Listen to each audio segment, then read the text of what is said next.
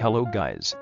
Today I will be showing you how you can download the official kirka.io client. It is a really simple process, so just follow the steps in the video. First you will copy the link in the description and open it. Once on the kirka.io download page, click download. Once you have clicked download, it will ask you for your operating system. Since I am using Windows 64-bit, that is what I would press. If you're using something else, select the one that you are using. I already own the client, so I'm not going to download it again. I don't think you need any help after selecting your operating system, since the process of actually installing the client is really simple. If you do have any questions or need help, I will be answering them in the comments.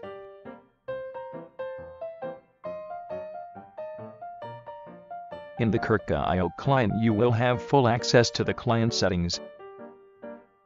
That is going to wrap up today's video. If you enjoyed and you want to show your support, you can subscribe and like the video. Have a good rest of your day or night.